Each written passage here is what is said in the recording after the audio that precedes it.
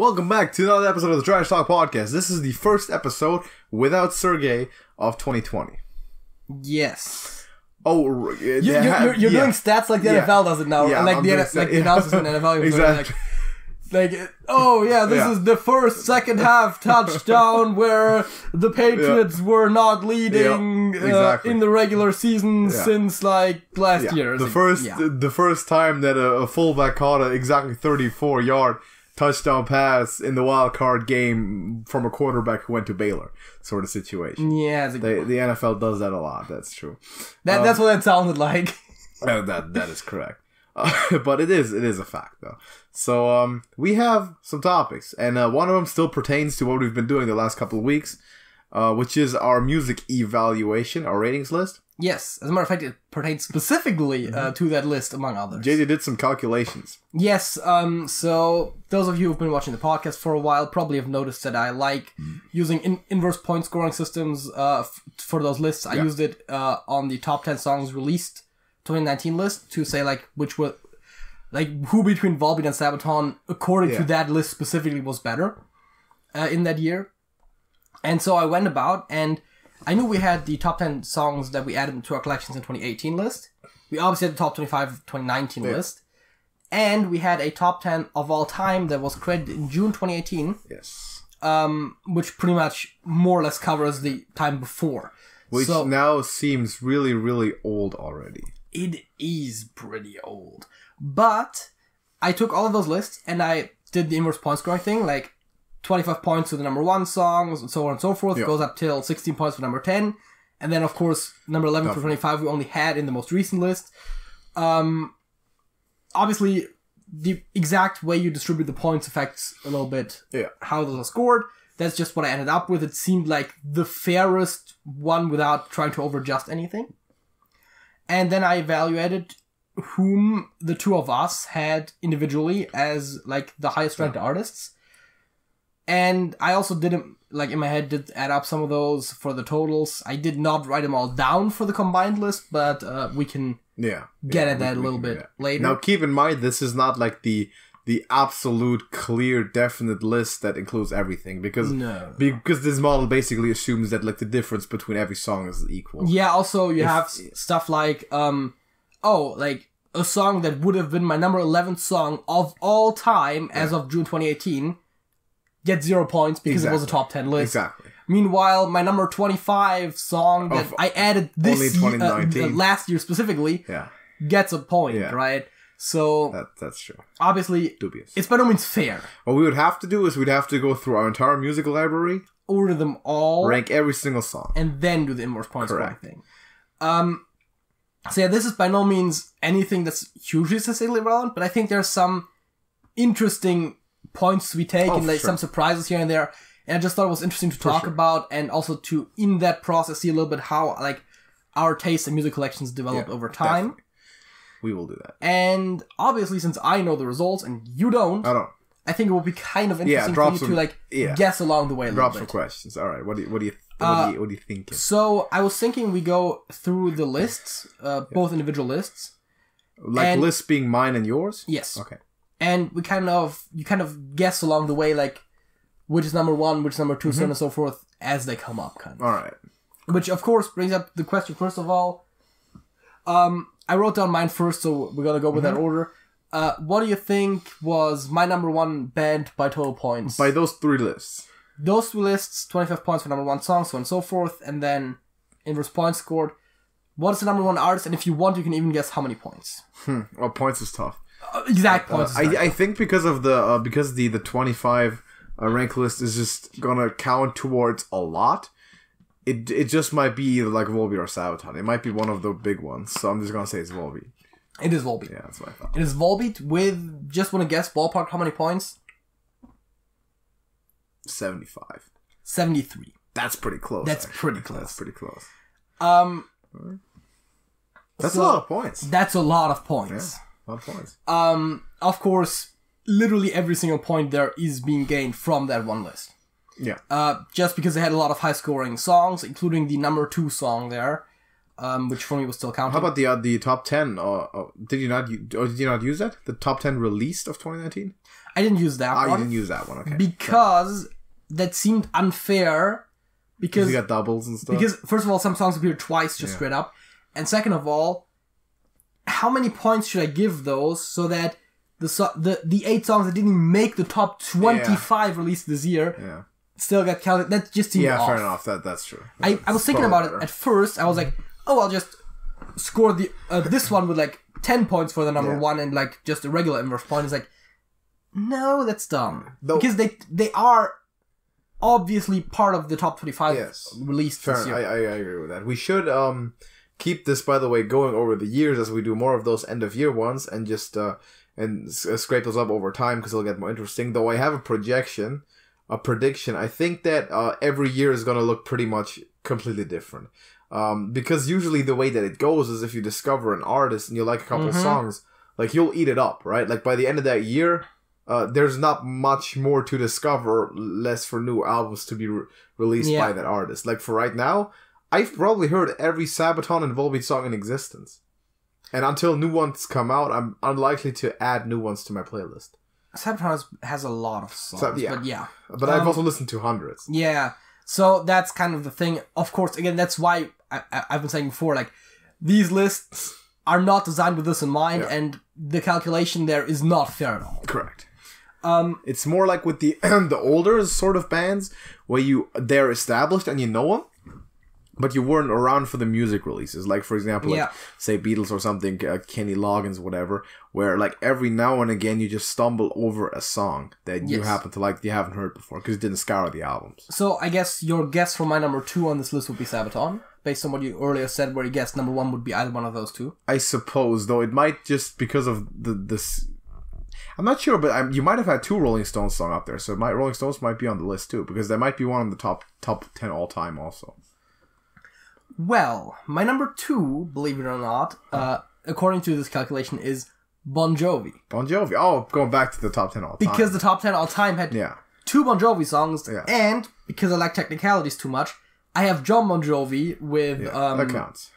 I have them listed separately.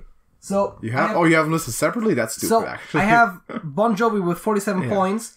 If we include the John Bon Jovi song that I have somewhere in here, that's way down the list, of course, because it's just a single song. It's Blaze of Glory, yes. Then there would be slightly more points. But it would still be number 2. It would have like 60-some points. It wouldn't change the positioning. It should be included. We have a similar thing for you later where it matters more. But all right. My number 3 would then actually be a tie, because ties happen here a lot. Because in this case, it's not as obvious for the tie, but like once you get to less than 25 points, like it's just going to be like, this person had a single number 2 song, this person had a single number 2 song, they both have 24 points. In this case, there's a tie with 45 points. Between Sabaton and the Stones and the Rolling Stones. Yeah, that's what I thought. I saw those up pretty high. And then is already when the list starts getting a lot less interesting. Almost like now we have a number 5 with 30 points. The Beatles, which was Hey Jude. Was on the one list. Hard Day's Night was on one list, and I think it might have already been it. Like I think that's just the Beatles. Because having Beatles that far up is actually pretty impressive for those 3 lists, 2018, 2019. And then then it's where it completely starts breaking down the system because the sample size is too small. You have number 6, Nick Kershaw with 25 points. Because Promises was my number 1 song. Oh, right. Of 2018. Right, it was. So there's the outliers. That's 25 points. Where is Hammerfall in all this chaos? Hammerfall is tied for 12th with Fiddler's Green with 22 points each. Because you just never ranked their songs, right? You just always 1 each. Fiddler's Green and Hammerfall. You just kind of liked them, but you didn't have barely any of them really high. I mean, let's see, 22 points. That means they got a number 4 spot. With, I believe at the time it was... what? Just one number 4 spot? Yeah. Just single number 4 spot. It was something from the Threshold album. Natural High, that's what it was. And then, we got like tied for 7th is Kaiser Chiefs and Mike Oldfield with 24. Tied for 9th in a 3-way tie, The Connells, David Bowie, and T-Rex with 23. Oh boy, just individual songs. Each of them having I think it's all. I think all of the remaining list is basically individual songs. What's the T-Rex song? Children of the Revolution. When did you have that? Top 25 of all. Top 25 of 2019. Oh, okay. And it was ranked, well, I mean, 3rd. That's one of those that you neglected to put into the music share until the new year came around. Yes. It's pretty good. And then we had the Hammerfall Fiddler's Green Tie. Then we have a definitive number 14 with Razorlight having 21 points. Oh boy, because of America. Yeah. Only here. And then we have a tie for 15, which is Phantom Planet and Pink Floyd. Because of California specifically, and what's the other, like, is it Money or something? Julia Dream. Julia Dream, okay. Then we have, there it is. The tie for 17, John Bon Jovi, Robbie Williams, and Neil Young. All with one song? All with 19 points with one song each, yeah. Yeah. I can guess all those songs too. Three-way tie for 20th as well. With 18 points each, being, actually these group kind of nicely. Billy Talent, Kiss, and the Foo Fighters. Where do they group nicely? It's all similar music styles, just similar-ish. It's just some of those seem very out there when you have like Phantom Planet and Pink Floyd. It's like those seem very different calibers, sort of. Do they? I don't know. More different than like those three you mentioned. I don't know. I think you might just be seeing stuff in the letter soup. Tied for 22, Uriah Heep and the Jimi Hendrix Experience. Tied for 24, Black Sabbath and Greta Van Fleet. And then we start getting into less than 16 points territory, which means that's only the ones that were. It's basically just me running down the remaining ones from the top 25 list, which is the exact order in order from best to worst. In this case, The Kinks, Eagles, The Who, Theory of a Dead Man, Iron Maiden, Madonna, Supertramp, Bob Dylan, Billy Joel.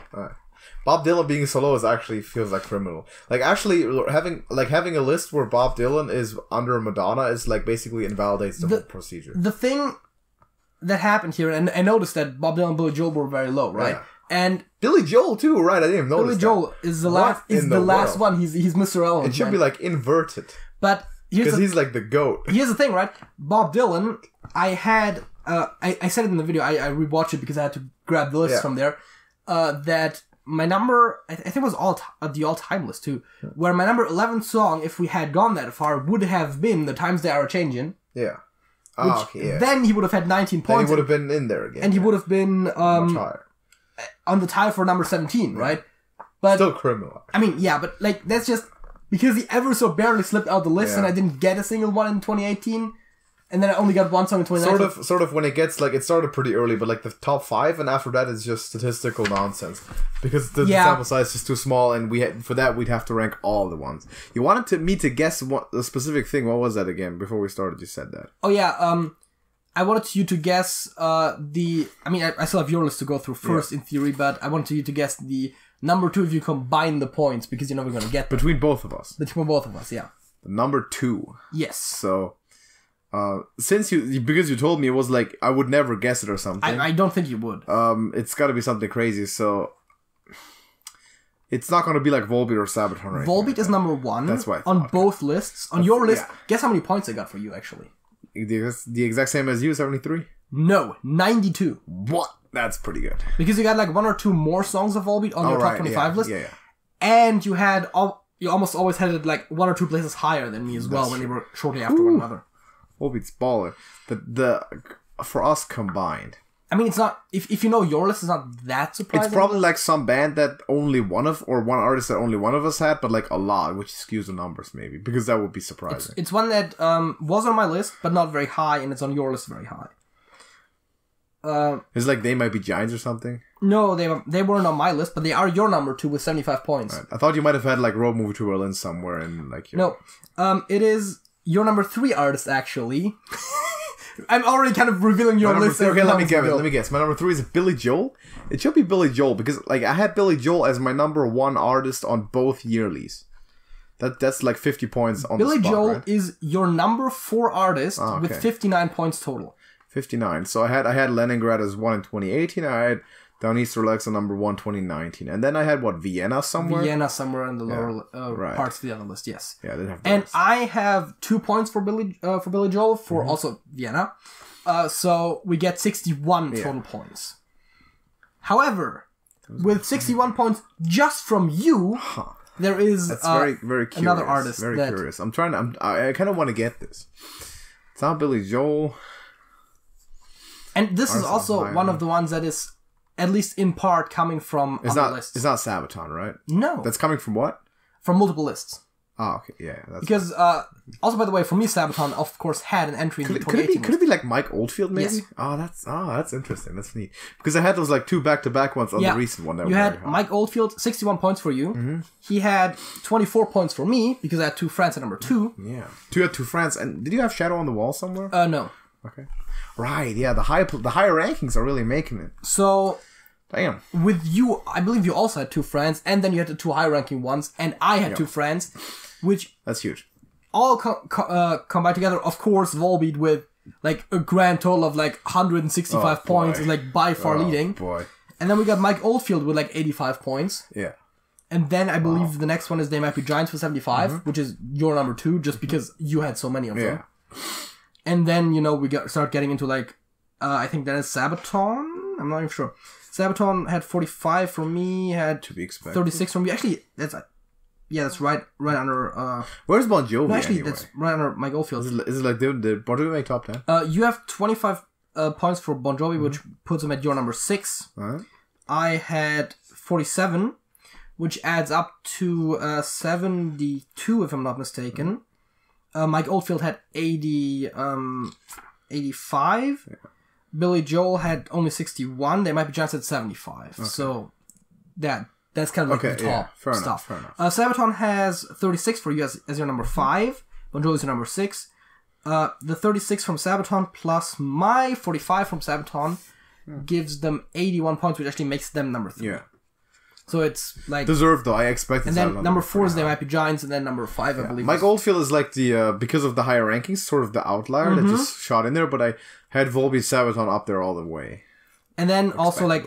So I kind of went through your top 6, and then we also get, like, the stuff with individual... I mean, even Bon Jovi for you, that was just one number 1 placement, I believe, with the 25 points. You put... all-time, I believe, was... It's My Life. It's My Life, yeah. And then... It kind of keeps going like that. Number 7 is Scott McKenzie.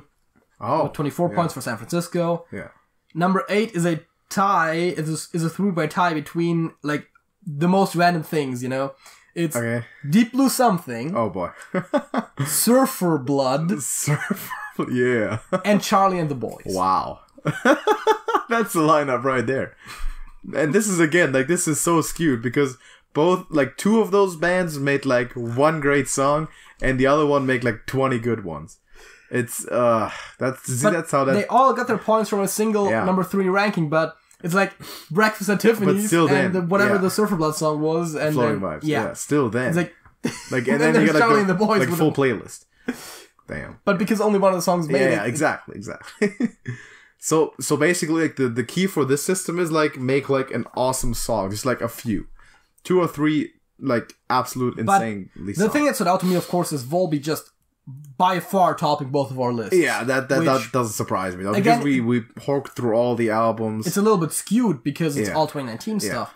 Except for 3 songs for me, but... It still seems interesting. That is true. And then, you know, just to go for completeness sake, tied for 11th, Don McLean, The Blair's Brigade. Tied for 13, Creedence Clearwater Revival and Ozzy Osbourne. CCR is so far down. Yes, and that's where the other...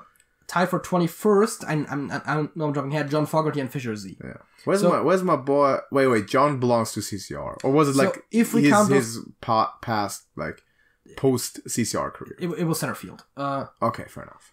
If we count those together, what's Bob Dylan? Then they would get 38 points and be at number 6. Yeah. In this case, I probably would not count them together. So yeah, that's the one thing that could be affected here. So I was just going over 13. I jumped to 21st just to point out John Fogerty. 15 is a tie between Coolio and Michael Jackson. Wow. So representing. That's great. So that's interesting. So my top rapper is only 15 also. Wow. Number 17 is a tie between Runrig and The Seekers.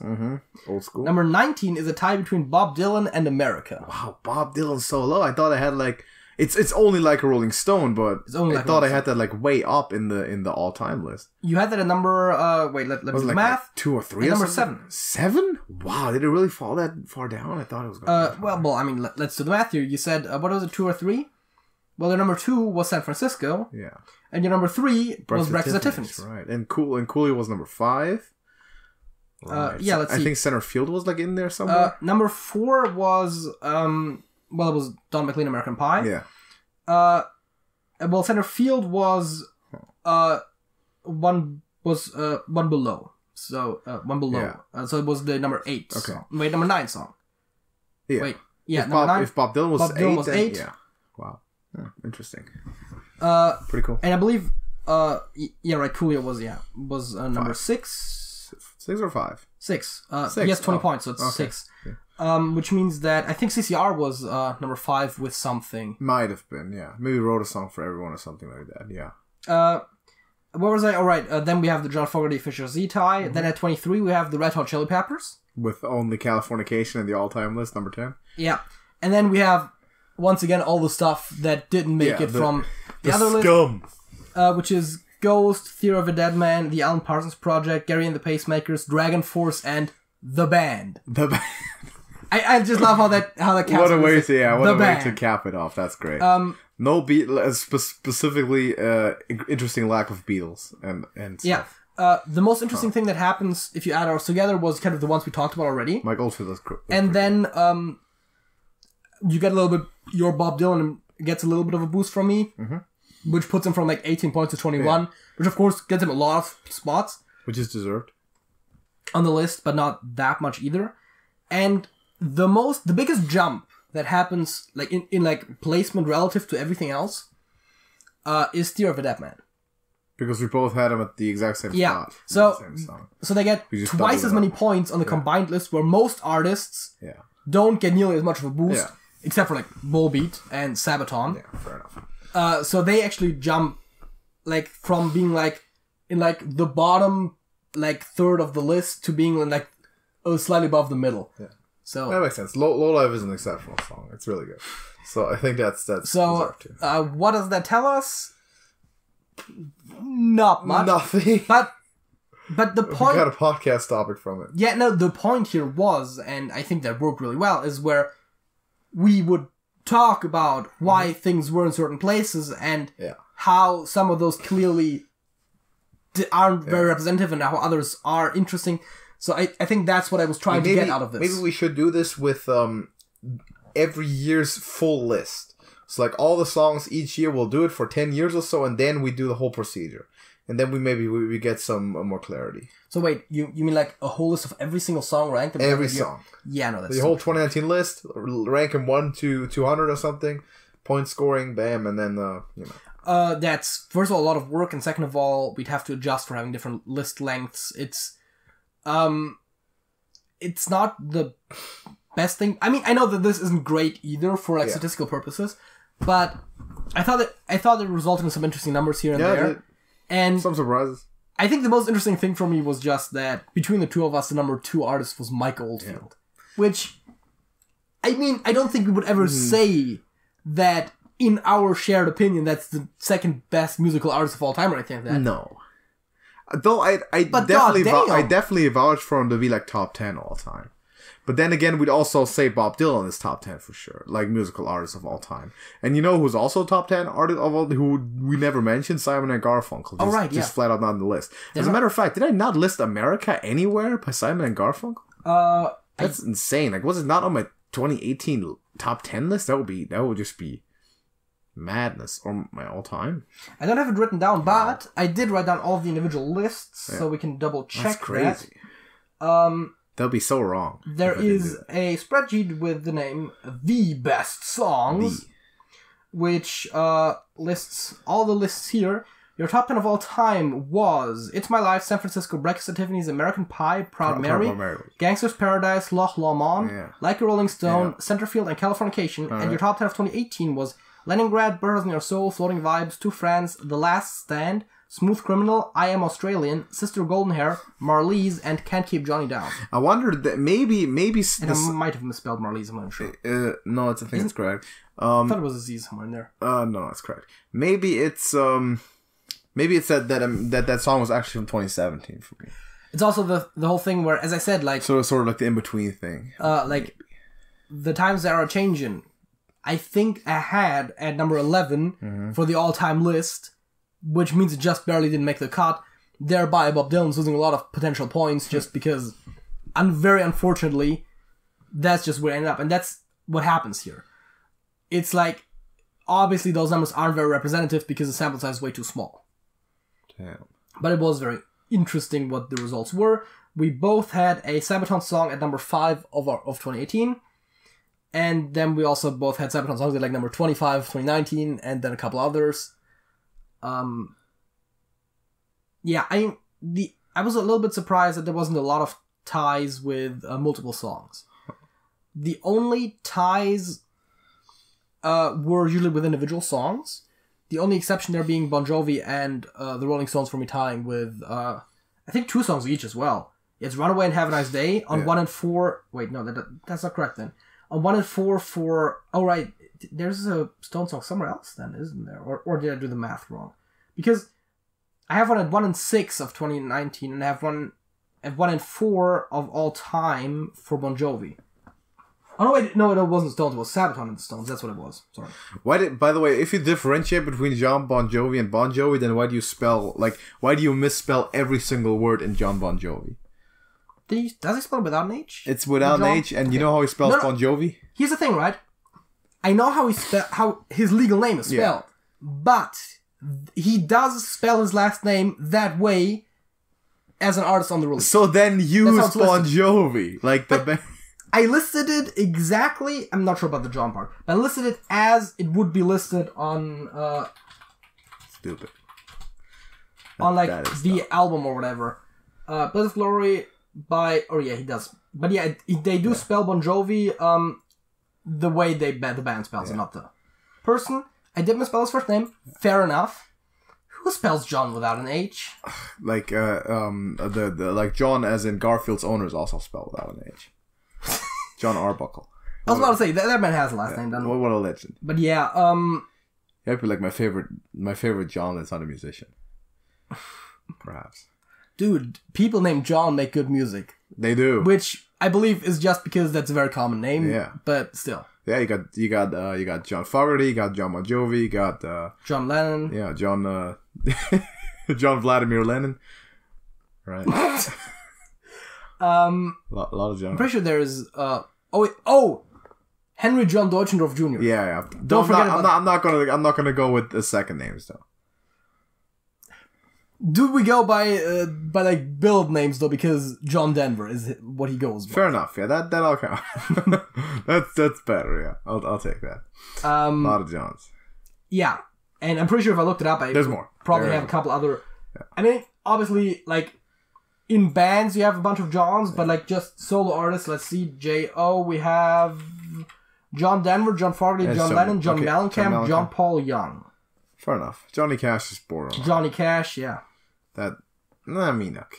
That's fine. But yes, a lot of Johns. But that's probably because it's a popular name. Anyway, that is the first topic. I think that's the first topic, yeah.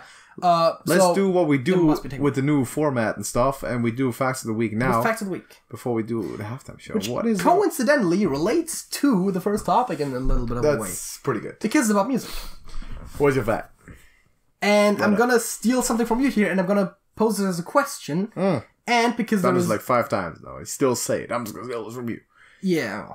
And it's almost a little bit like a game show because there is 4 aspects to this that I'm gonna question you on. And the question... Wait, in game shows they got 4 answers to choose from. Well, in some, no, but the not 4 questions. Because there's multiple questions. Okay. And the game we're playing today is called Where Is That Band From? Where is that band from? And the first band that I'm gonna ask you where it is from is... What was I gonna... Anyways, I'm gonna go with the others first. I'm gonna remember the last one. America. Earth. I need that to be a little more specific. I need at least a country. I don't city see would be nice. borders, JJ. The band America. The band America. Probably not from America. That's the point. Yes. That would not make more sense. I'm trying to think back. If they sound like native English speakers. In singing, it's surprisingly tough. Like that's... Dude, for real. Like, if you talk in English to a German, you can hear it from miles away. Because the eardrums are rupturing. It's that bad. But when they sing, you almost can't tell. To be fair, most of the German English singing singers also speak very reasonably well. Yeah. But still, you can tell so much. Like, yeah, no. Like, for example, like with Fiddler's Green, for example, yeah. I can tell they're not native English speakers when they sing. I can't tell you they're German specifically. There is that one line in Yindai which just rubs me the wrong way, where his face is like that from a monkey. From a monkey. Okay, yeah, fair enough. You can tell they wrote the lines themselves. Yeah, but like that one is just grammatically. It just sounds German. That's German all the way. That's true. But like sing-wise, you can't tell. Yeah, like otherwise that's fine. I can from my house, I can hear individual German politicians in Brussels speaking because it's that bad. Like not even like via telecommunications, like the waves, man. The German people speaking English waves are something else. Like they just hit me. Like it's like true. Like if you hear someone, most Germans, if you hear them speak English, obvious exceptions, then you don't. You can hear it. You don't want that. You don't want any of that. Don't assume at any point that this is how German speak. It's the worst. I feel like the German accent is one of the most distinct ones I know. Yeah, it's terrible. Like, I wish normal Germans would avoid English as much as the French do. Because the French speak, even though it's not good, much more pleasant English than Germans do. But they avoid it. Where's America from? Where's America? I'm stalling. Where's America from? So, I know Horseful name, obviously Sister Golden Hair. It doesn't sound very non-English, so I'm just going to say they're like from the British Isles. London, England. Yeah. Next one. Asia. Oh, you doing this now? Is it going to be like, oh, Europe? And give me the... And are you going to do that? Like Europe is from Sweden, so it's boring. Okay, cool. I'm just giving you... I'm going to tell you this much. I'm just giving you the ones that are named after location, but are not from that location. Cool. So Asia, that excludes like half the population. That's great. Well, I mean, there's like this tiny circle. Let's say they're from. Well, actually, how many songs do we even have, and what's distinct about it? There's only one, I believe. What is it again? Help me out. Not like I remember, but I can look it up, which is a nice thing. It's a pretty decent song. Heat of the Moment. I didn't even look it up. Like, else come out for this. I haven't opened the folder yet. I somehow have an inclination that they're from like Europe somewhere. I'm gonna say Germany. Why not? London, England. London, England. Okay, cool. Really? Next up, we got the one I forgot earlier. Texas. Texas. Alright, they're not from Texas. They're not from Texas. Right. They sound like they speak... I mean, the English sounds extremely clean. But that in singing just doesn't mean much. They're from England too? Glasgow, Scotland. They're from Scotland? They're from Scotland. How does a Scottish person drop their accent like that? Just like, what? And we got one more. Berlin. There's a band called Berlin? Yes, there's a band called Berlin. Do I know any songs? I don't know if you do. I have one, which is Take My Breath Away. I'm not sure if you know. Berlin. So I can't. Yeah, it's hard to guess off anything. Let's just say Moscow. Like Russia. Orange County, California. Orange County, California. Cool. Why, in God's name, if you live in Orange County, California, do you name your band Berlin? Yes, that's... I don't get it. Like, I honestly... Why would you do that? And yeah, like, Europe are from Sweden, Kansas are from Kansas, you know, that's not very interesting. One that was technically a bit of a lie was, there's a band called Atlanta Rhythm Section. What? They're from, like, a small town in Georgia, but they're just not actually from Atlanta. From Atlanta. But close enough, you know? Yeah, that's cool. But yeah, those were the 4 bands that are named after locations that were a lie. You're from Cal, and your name is Sal Berlin. And both Asia and America are just straight up from England. Crazy. Yeah, it's insane. And I mean... That was a long fact. Cool. There was 3 bands that were from the British Isles that were named after places elsewhere. I'm not getting over the Texas thing. Like, oh yeah, Texas Lightning is from like I think Hamburg. But yeah, that's German. They're German for sure. But I don't get how like you remember how I said the whole thing about you can hear a German anywhere? Yeah. Same for a Scotsman, but that's at least like a pleasant accent. The German one's terrible, but the same goes in a positive way. Like you can hear a Scotsman out of a crowd of 10,000. Yeah. That's weird. That's insane. My fact of the week is. This might pertain to a lot of people out there and might hopefully drop some extra motivation. A resolution that is specifically made for New Year's is at least 10 times more likely to be kept up in the long run than at any other time of the year. Despite us always going on about it's just another day, it doesn't matter, blah, blah, blah. It actually works. It's purely a psychological thing because you view New Year's as like a new chapter sort of thing. But yeah, in a tabula rasa. Yes, in a study tracing that sort of stuff, those goals in a control group of people, over 10 times more people kept their habit that they had decided on or whatever, or left their habit be that they decided to stop or take up at least 6 months after New Year's.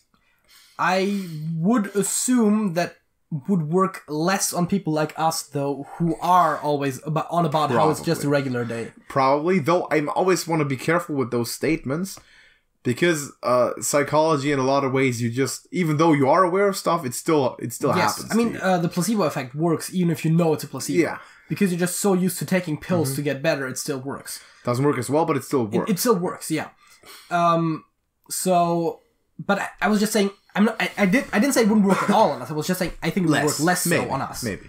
Because we don't put a lot of value into the whole New Year's thing nearly as much as other people. Yeah, that's true. We have never been big resolution guys. Like, get up on January 1st, be like, this is new year, new me sort of things. Like,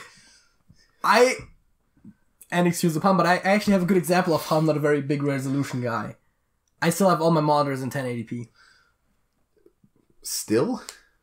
Yeah, people are moving to 4K for a while now. 4K, it's usually like 2K people sort of can more. Bugger off. Yeah. I don't even know.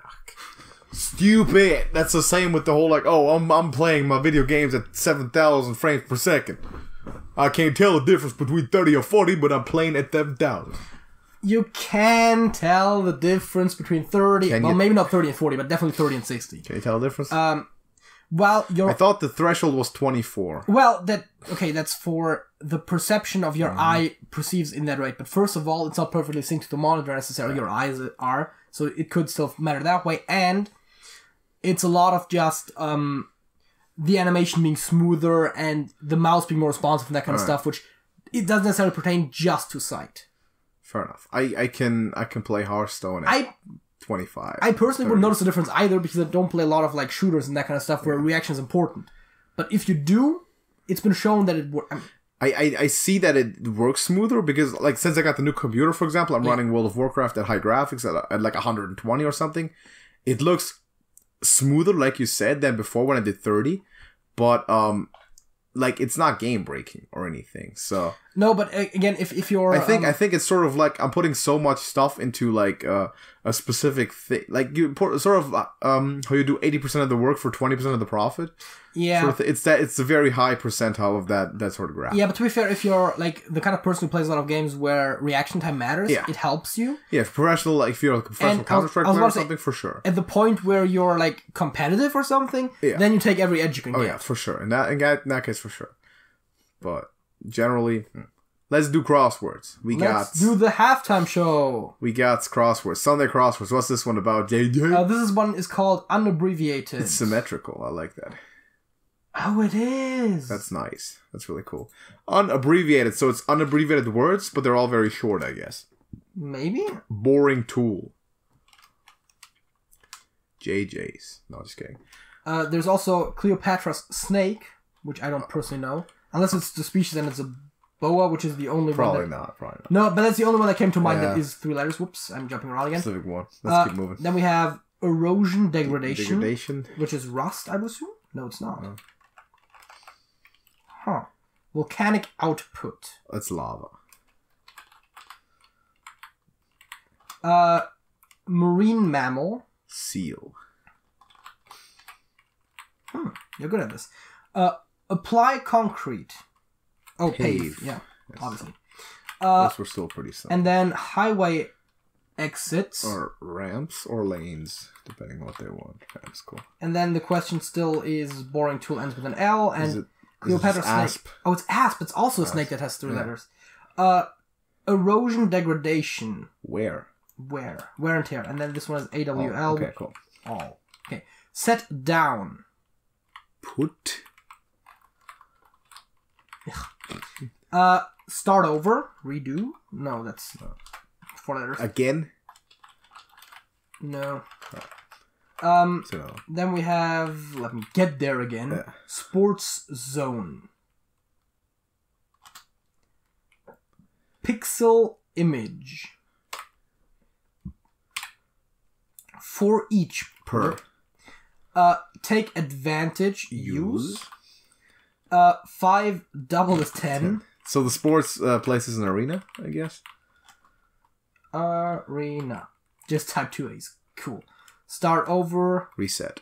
Oh, so it wasn't with me. Fair enough. Custard desert. Dessert. Dessert. Oh, that makes more sense. Man, imagine a desert made out. Oh, wow. 4, supporting. As in either one. Pro. Custard dessert. We have fisherman's need. Nets. No, I mean that's not the only way. Pole. I'm pretty sure they're bait. Lure. I don't think. Never mind.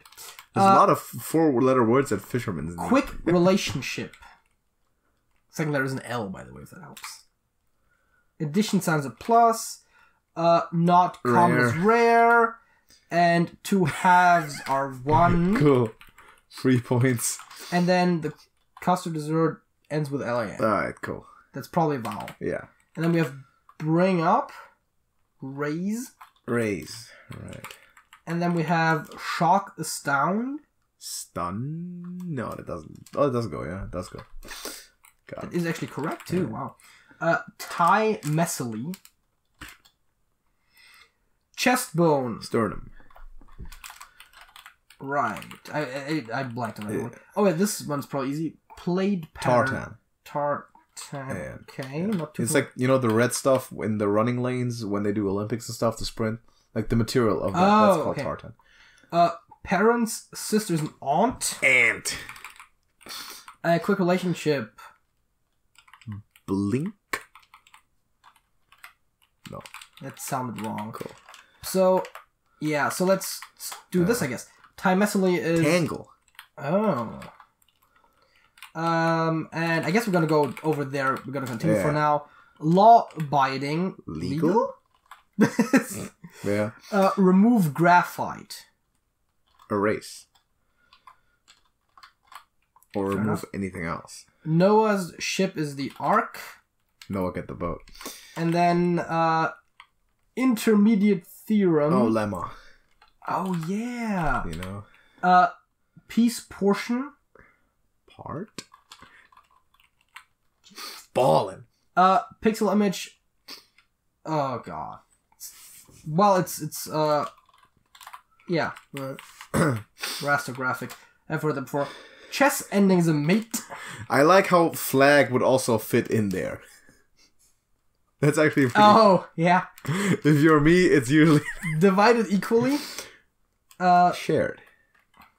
I don't know that word. Does sharing imply exact equality? No. I don't think so either. Bashful timid. Wait, Shy. Acrobatic move. 3 letters. No clue, man. Intense wrath. Like rage? Ire? But that's ire. Okay. Yeah. Because I was thinking rage and I was too... Well. Traverse snow is ski. And then we have... What is this? Clothing article is a shirt.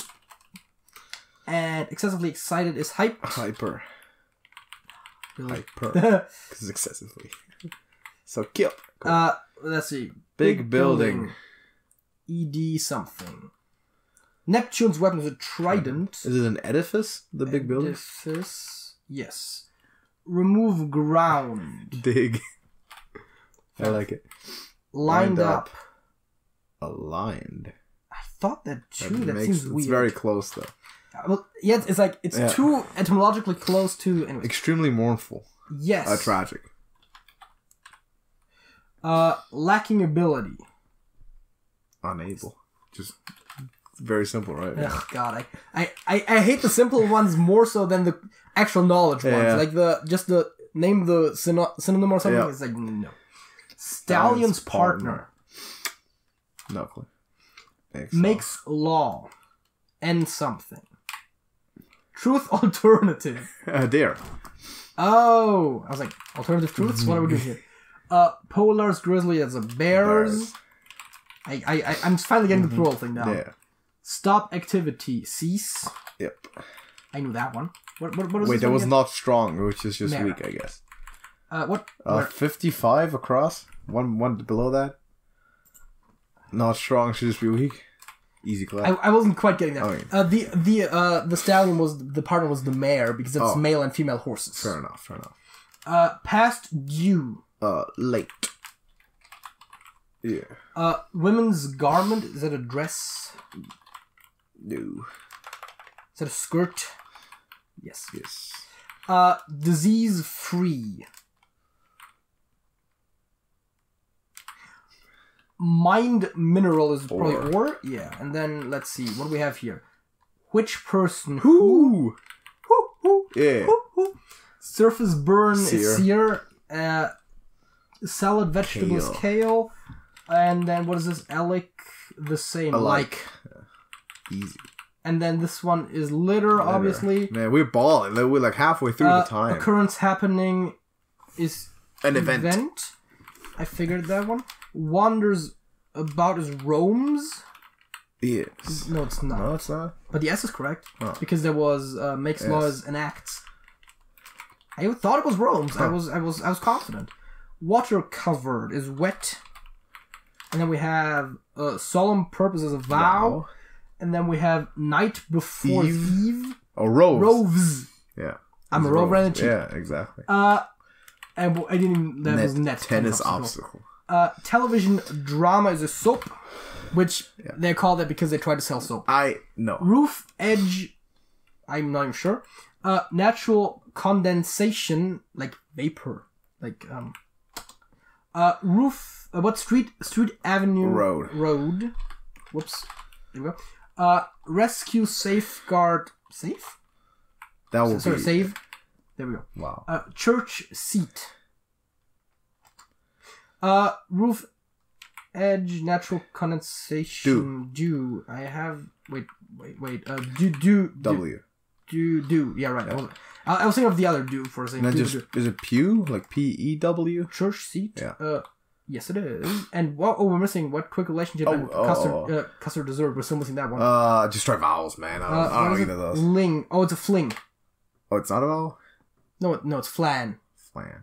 The dessert, and then fling is the short relationship. I've never heard of either of those. What the? You've never heard of a fling? No. Never heard of it. That's common. I've never heard of either of those words, but we had enough time to brute force. Okay. Anyway. Question, right? Yeah. We did this very fast. As a matter of fact, we did this in under 10 minutes. Gains time. That was great. Because it was only 18-minute timer. Yeah. The next one's relatively short. It's just 12 minutes. Okay. Do we want to do that right now? You know what? The podcast is pretty long. Let's not. Let's keep it. Let's keep it for next week. Then we're going back to full screen. Yeah, we're going back to full screen. And we're going to talk about who is going to be the next war chief. That was the original. Perhaps. premise. Yeah. We're going to talk about Warcraft, and that's the leading question. And the idea is who's going to be the next war chief, because clearly there's really not any stability in the Horde ever since Thror left. Like, hasn't been much. There would have been if they just didn't kill Vol'jin. Well, yeah. I like that guy. You like Vol'jin? Yeah. You didn't like Garrosh? No. I thought you were a Horde boy or something. Well, yeah, and clearly the majority of the Horde, or at least big chunks of the Horde, later decided it was a bad idea that Garrosh was the leader, and then they, they went behind his back. But, like, I feel like Garrosh represented the Horde so well. Like, he's exactly what the Horde is. Like, as is Sylvanas, like, just evil scum. That's because that's all that the Horde really is. So I think I don't quite understand. The problem is you've been too exposed to that alliance propaganda, man. That alliance propaganda? That alliance propaganda. Really? I mean, come on now. Okay, then explain to me how the Horde is not the evil side. Explain to me how Alliance and Horde is not very clearly good and evil in Warcraft. Like, how is the story not told exactly that way? Well, I'm pretty sure it is told that way if you're playing from the Alliance perspective. Because that's how wars work. You make your opponents look out to be the bad guys. How is it told from the Horde perspective? Do you get, like, if you play Horde, do you get, like, freaking Alliance folk running through your villages and slaughtering people and stuff? I'm pretty sure that has happened. Do you get, like, constant assaults on your... Kulturas, they were very naughty during the Warcraft 3, I think, is around that was happening. They were, like, attacking, I think, what was it, Troll or Goblin Village or something like that? So maybe Zandalar? And then you have, I mean, the thing is, the Horde is more of a tragic story, really, because they were corrupted by demons. Well, the original orcs were. Yeah. Driven to a different world, and yes, the orcs were... Literally corrupted by demons. Yes. Was the Horde. Under false pretense, meaning that they are the victims of this one. And then, you know, the whole first war happened. Humans then put orcs in concentration camps, which was very fun. Work camps, labor camps, that whole ordeal. Because humans, not wanting to kill their prisoners, left them alive. I want to see orcs do that. I want to see orcs be like, nah, you know what, I'm not going to slaughter these folks now. I'm going to actually spare their lives. I'm pretty sure it was Thrall, actually, who was the first to start establishing... political relations between the Alliance and the Horde. I think that... Yeah, him and Jaina, right? Yeah, but, so, I think Thrall was the one who approached her, though, so that would be, the Horde trying to find peace. After invading a planet that they didn't belong to. Yes, because they were corrupted by the demon blood. Then, other races that didn't find a place elsewhere, where, like, the Forsaken, which, were very much the victims of racism, the only place they could kind of find refuge was the Horde. Granted, there are significant factions within the Forsaken that are assholes. I'm not going to deny that. They did the whole thing where they, like, in one battle where they were just, like, basically bombing people to convert them to undead with, like, their weird poisonous ichor stuff. Plague. The Blood Elves, formerly the High Elves, after much of their population was destroyed, they're junkies. They were all junkies. Well... They're junkies, JJ. Yes. But to them... They turned evil so they could keep being junkies. To them, magic was just as much part of their life as air and water. And then their source of magic was destroyed due to the arrogance of... a very small part of the civilization. Well, actually, that was back. I was thinking of the Sundering, but their source of magic was destroyed, and then, some of them tried very aggressively and killed for magic. Others did not, but they were also, as a faction, very much destroyed, and they sought refuge in the Horde, like a lot of races did. If you were on crack for 10 years and suddenly your source of crack went away, your dealer died, is that a justification for you to then join a gang to violently get more crack? I think you're yes or no? misframing the occurrences here a little bit. I'm not. That's like the exact scenario. The Horde is a gang. They're a mafia. God damn it. The Horde is a terrorist organization. That's all that the Horde is. That's all the Horde is, JJ. And you might notice how we haven't even talked about the Tauren yet, because they're just generally pretty peaceful. Yeah, the Tauren are like the only ones that I somehow like, because they always be the first ones to oppose anyone in power. Like, which, by the way, brings us into the original question. Bane Bloodhoof. Yeah, I was actually gonna bring that name up. But he got captured though. Like, at least in WoW, there's a storyline where he actually helped Jaina's brother to be recovered and brought him back to Jaina because he was captured to be turned into an undead by like Nathanos Blightcaller or something, whatever that asshole's called. Yeah, I have a vague idea what we're talking about. He's like the worst. He's also the guy who bombed it with like the alchemy stuff that turns people undead. He's the worst. Yeah, I agree. So they wanted to turn him into that, and then they actually had Bane like arrested for that. when they found out. Okay. The problem is, and I agree that there's flaws within the Horde, obviously. And the problem is that it seems like they're always putting people in power that end up... Well, I mean, there were some reasonable people in power, namely Thrall and Vol'jin, but Vol'jin really didn't last very long. Rumor has it that Sylvanas had a hand in that, but there's no way to confirm that. Garrosh was an asshole to begin with, and then he was corrupted, which, wasn't necessarily doing him any favors. Sylvanas seemed reasonable at first. Did she? To the observer. Did she try to assault Arthas and stuff too? The big problem with Sylvanas also was that that it was later revealed that she did a lot of shady stuff before she became war chief even, but a lot of it wasn't necessarily that out in the open. I mean, the whole thing with the Valkyr was also very dubious, and I think that the Horde and the Alliance both, at the end of the day, are made up of factions with sub-factions which contain individuals. Mm-hmm. And on both sides, there's good and evil. Okay. It just happens that there are maybe a couple more black sheep in the Horde than in the Alliance. Without, leaving out that last point, you sound like a Republican. Seriously. Oh, there's good and bad on both. Like a libertarian. There's good and bad on both sides, but you gotta find a compromise between the Alliance and the Horde. That's how you sound. I mean, it seems like the Alliance and the Horde were getting along very well when they had a common enemy. It just happened that, that didn't really last. And what happened at the beginning of Battle for Azeroth? Or no, whatever. How did King Varian Rin die by any chance? What happened there? What happened there? Common enemy? How did he die? How did he die, JJ? Have I ever mentioned how I don't like Sylvanas? Oh, okay. So you're gonna be like that. I don't like this Horde person. I like this Horde person. I like this Horde person. But I like the Horde. Why? I mean, I see. The thing is, I thought it was very positive when they made Vol'jin the war chief, and then they were like, "Hey, well, we can't have someone reasonable either." The problem is, a lot of the problem is also meta, right? Because it's almost necessary for there to be conflict between the Alliance and the Horde. For the story. For a lot of the story, right? Of course. And so... But within the story, how is it not clear that the Alliance are the good ones? Whenever they have someone reasonable be the war chief, they basically decide, after a while, how do we get this reasonable person to not be the war chief anymore? Exactly. But we're not talking meta. We're talking within the story. By the way, another Dark Horse candidate for next war chief might be Thrall. Again? Perhaps. I don't think it's going to happen, because they intentionally kind of, moved him a little bit to the precipice of the story, really. But in theory, he would still be in the running. All right. I mean, technically, there's also is Kalthus still around? I don't know. Kalthus Sunstrider. I mean, who the fuck leads the Blood Elves right now? I'm not sure. I've heard of him, but isn't he also terrible and stuff?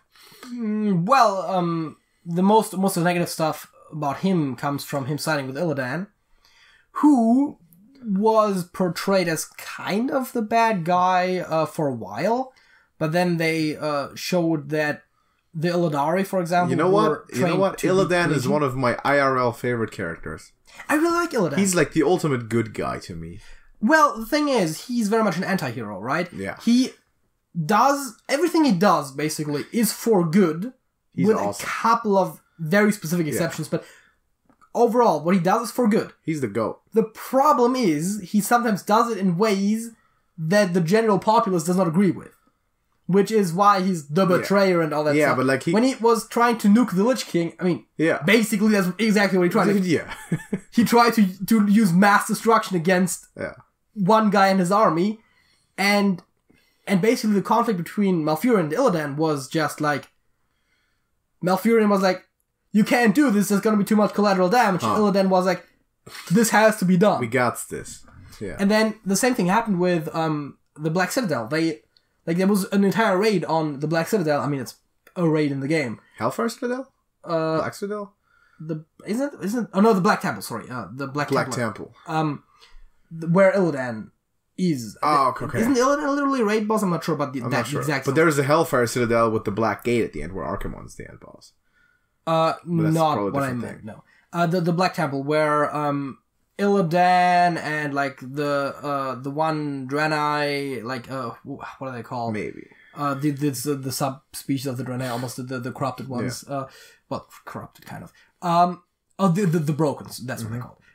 Their leader, I don't remember what he's called. Oh, Akama, and Kalthus, and some of the Naga, like they're all there. And there was a thing where like everyone's like, oh yeah, Illidan is amassing an army of bad guys. Let's fight Illidan. And it's like, well, actually, he was preparing to fight the Burning Legion. Yeah, that's what he was doing. And so which Illidan is a good thing to do. Is one of those characters that is in universe very misunderstood a lot. Not that Malfurion and Tyrande are not fighting for a good cause. They certainly are. Yeah, but I do appreciate Illidan's ways sometimes.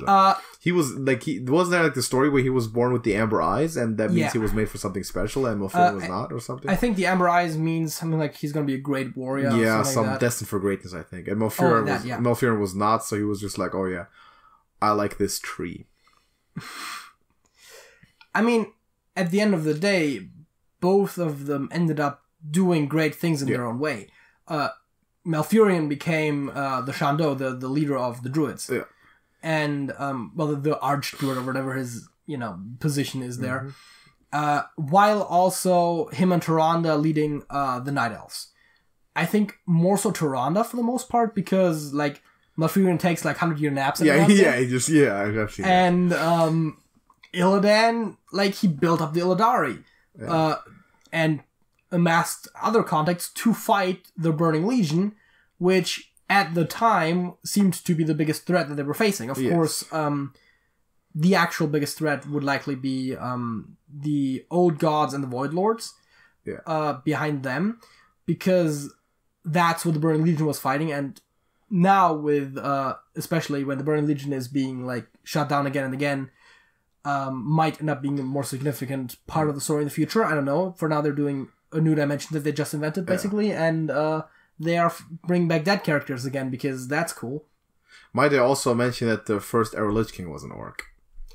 Yes, Ner'zhul.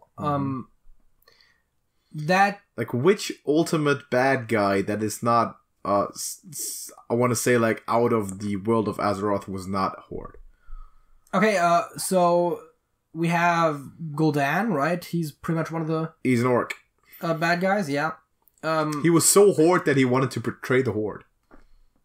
That's how Horde he was. He was the Horde's Horde, is what he was. I mean, he was literally the leader of the Shadow Council who, in secret, controlled the Horde at the time. He wanted to make a deal. And then he corrupted the orcs. Yes. That's how Horde he was. Well, he also was influenced by Kil'jaeden, but that's not really... No one is debating whether or not Gul'dan is a good guy, okay? Then, let's go through this. Are we going to go through the expansions one by one? Is that how we're doing this? I mean, we can do that. It should know by heart, actually. Okay. So, first one was the Burning Crusade. Well, after Vanilla, obviously. Yeah, Vanilla was what exactly? What was the conflict there? Like the first 60 levels, just Alliance Horde stuff. You basically just had Kalimdor and Eastern Kingdoms. Yeah. So Burning Crusade was about undead. Going to Outland. That was going to Outland. Oh, that was going to Outland. Yeah. Burning Crusade went to Outland. Then was Wrath of the Lich King, which went to Northrend, which dealt with the Lich King, obviously. Yeah, Lich King. Alliance character, right? Arthas? The Lich King? Ner'zhul. Arthas? Ner'zhul. Arthas? Ner'zhul made the Lich King bad. And then he was like the worst ever. And then an Alliance hero had to sacrifice himself to keep the Scourge under control.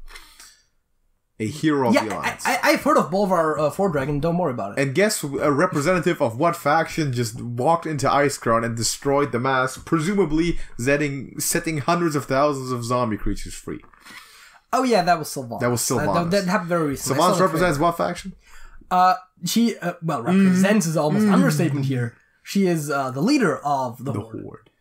She is the Lady of Undercity, the War Chief of the Horde, correct. The Banshee Queen. The Lady of the Undercity. She has titles. Something like that. So you can do the whole thing that they do in Game of Thrones where there's like a million times. Yeah, so sum up the story of the Lich King. Horde shows up and biggest threat to the planet. Alliance shows up and it's neutralized. Horde shows up and the threat is back. Okay, let's keep going through the expansions first. We were trying to see the bad guys. Yes. Well, Breath of Lich King. We kind of jumped to Shadowlands from Breath of Lich King. Yeah. There's a bit next is Cataclysm, which is just Deathwing. That's Deathwing. Then it's Mist of Pandaria, which is clearly Garrosh. Mist of Pandaria, the conflict is territorial at first about Horde versus Alliance who can control Pandaria. The whole pinnacle of the entire expansion is the Siege of Orgrimmar, where you kill Garrosh at the end. With most of the Horde supporting that. The Shah are one of the key enemies in there, which are remnants of when they destroyed Yasharaj. Yeah. They corrupted Garrosh, and then the Alliance and Horde both fought to defeat him. Correct. So, arguably, for the most part, it is Alliance versus Horde in the beginning, which is territorial in nature. Yes. There's no strict good and bad guys. Not all the Horde, by the way. Garrosh still had a bunch of supporters at the time. And then, at the end of the day, the Horde was on the good side. Then no one would admit it after Garrosh was gone, just like, Nuremberg trials. Oh, have you heard of Adolf Hitler? Never seen the guy.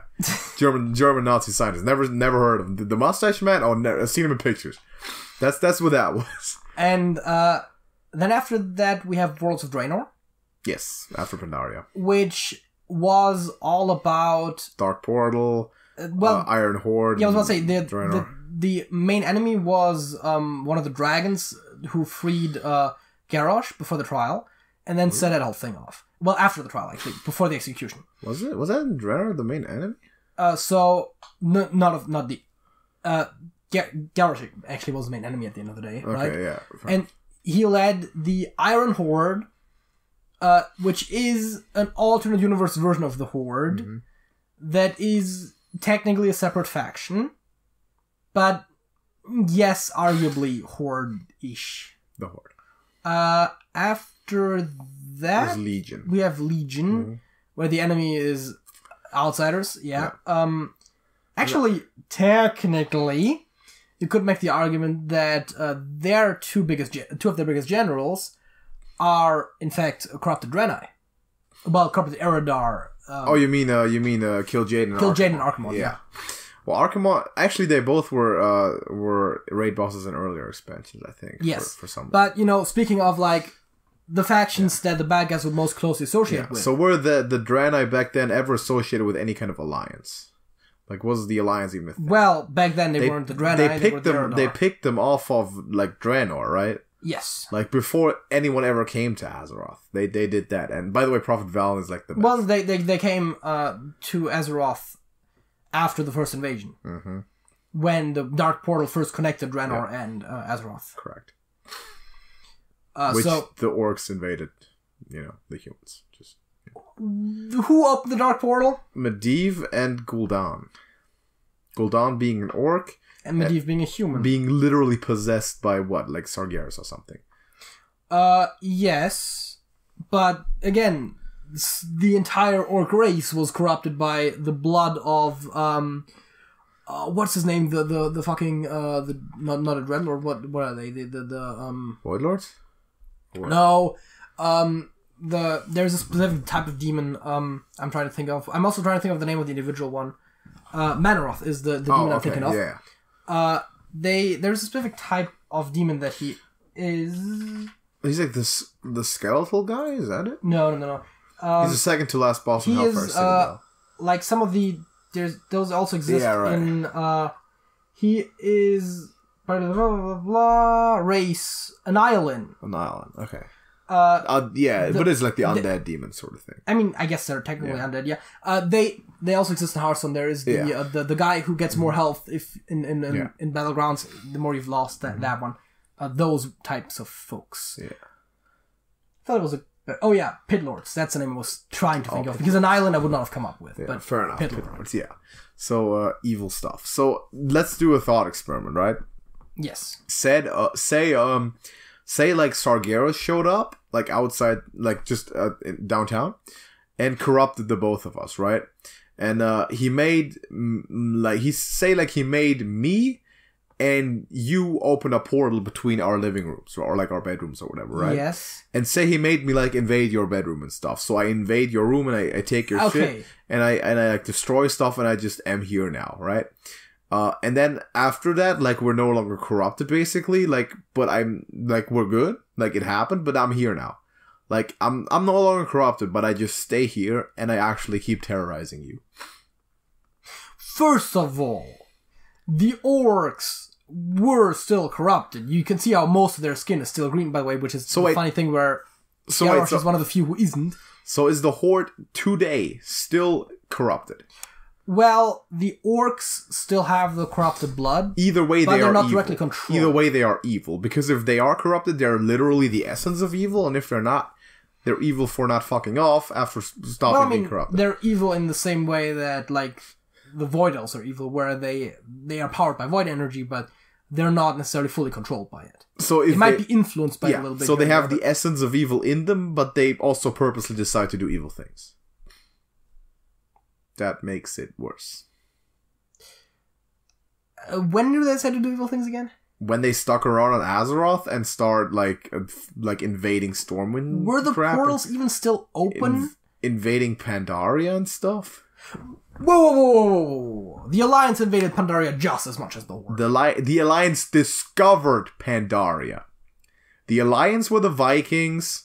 The Horde were the Spaniards in America. I feel like both of those factions are not very but the Vikings just showed up and settled down. The Spanish. The Vikings sacked villages. That's literally all they do. Maybe that was not. Maybe Vikings isn't even a good comparison. That's what I'm saying. Okay, say it's like the ancient Eastern Russians that came through Alaska and became the Native Americans, right? That's actually the Pandara, not the Alliance. But that sort of behavior was exhibited by the Alliance, and then Christopher Garrosh Columbus shows up and is like, "Y'all just gotta get out of here because this is my territory now." Dude, Columbus was an idiot, but that's a whole different story. No, I mean. Both the Alliance and Horde established outposts on foreign territory, and then fought each other in basically. Yeah. I was gonna call it proxy war, but since their own troops. And what is the purpose of the Alliance? Cooperation with the Pandarans, right? Like invite them to join the Alliance and just hang out. And what was the point of Garrosh? Oh, this land mine now. They were both trying to get territorial advantages. I'm taking this. Like Garrosh, like Horde just showed up, be like, yeah, I'll take this one. That's what they did. I mean, that's like saying when, like, you know, America and Russia are fighting proxy war somewhere in the Middle East, like how like America is the good guys because. Well, first of all, they are clearly not. Like that's very clearly defined, and it's not that. It hasn't been that way for 25 years, but. No, it's like if a new island in the Pacific showed up, like right in between Japan and say America, right? Like a new island just formed, and then happened to be population, right? And then Japan rode some sailboats over there and was like, "Hey, how y'all doing? You want to like be friends and do some trading and stuff?" And then America like just came up with some boats with like coming off the ship, guns drawn, be like, "Yo, give us all your stuff and like jump in the water, like get out of here, we taking this." That's not kind of characteristic for America. That is characteristic American, yes. No, the point is, but the better comparison would be if both just started like they basically, one of them found the island and they both just started building like outposts on like the shoreline or something, and then they started moving in. Didn't they kidnap Anduin also, like in Pandaria, the Horde? Maybe. They didn't do that, like just the king's kid. I mean, that sort of stuff also happens in both ways. Like, both of the factions take prisoners off each other and stuff like that. They kill each other. The king's heir?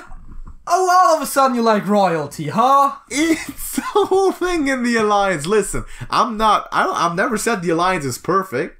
The Horde. Don't get me wrong. Seems more democratic than the Alliance, as a matter of fact. Well, not democratic. Not directly more anarchistic. Listen. If the Horde were never an issue, right? If there was no non-domestic problems to deal with, there's a lot of things going wrong with the Alliance too, with the ruling situation. But here's the thing: all of those royalty or ruling folks in the Alliance have always so far been good ones. So there's nothing to complain about in story. Actually, you know what I just thought of? What? we talked about how you said a lot of the non-horde enemies are neutral, right, or outsiders. What do you mean non-horde? I'm mostly talking about the Burning Legion. Oh yeah. Sure. First, they were summoned by the Night Elves. Who? Wait, the Burning Legion, like demons, like the first one was the Sun Ring, like when the continents actually split apart when the Sun the Well of Eternity became whatever the fucking spiraling messes that Sun Center. The Maelstrom. Yeah. That's because the Night Elves summoned demons and then they fought them because the majority of Night Elves weren't actually evil, but they were the ones who caused that one. And then later, you excused Medivh for being possessed. Who summoned Sargeras? Who summoned Sargeras? To which led to Medivh's corruption. Who summoned Sargeras? That's a good question, actually. There was Aegwynn, the mother of Medivh, who, by the way, is also human. Was there an alliance back then? Like, was there an alliance for conflict? I'm not sure if it was the Alliance or if it was the Alliance of Lordaeron. She summoned Sargeras on purpose to corrupt Medivh? I think she did it. I think she summoned him and then killed an avatar of him, and then I think it was more of a mistake than. Yeah. But the Night Elf summoning demons out of basically sheer arrogance and regarding to magic is at the very least comparable to what the grievances you have with the Blood Elves. Okay. So, say we make a political thing in real life, like something like the European Union, but functional, right? Like sensible. Or like the United States or whatever, right? But functional, yeah. Yeah, so let's say like 500 years ago, like let's just for this experiment, just hypothetically assume the European Union was okay, like was sensible and stuff, right? Let's just assume it was a good thing. So, like 500 years ago, a German guy, like accidentally shot a French guy, right? So that happened. Let's just say that happened, right? Yeah, that probably did happen. Yeah, and then that probably not shooting at 500 years ago, but something. Well, I mean, bow and arrow. I mean, maybe. So say that happened. So like 500 years later, the European Union forms, and it's hypothetically good, right? So is there European Union? Is there like a seed of European Union being bad because of that German guy back then? No, which is my point exactly. No, that's my point, because you were implying that the alliance was bad because certain tribes that very much later became part of the alliance did weird stuff. But because your point was that the Horde was bad because individuals in the Horde were bad.